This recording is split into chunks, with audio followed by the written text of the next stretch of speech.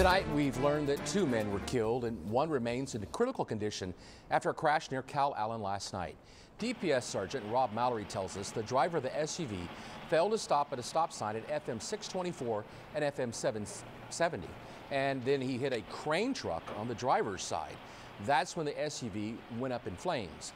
The 19-year-old driver died on the scene, as well as the 48-year-old man who was in the crane truck. Their identities have not yet been released. An 18-year-old passenger was taken to Christus Spohn Hospital, where he remains in critical condition.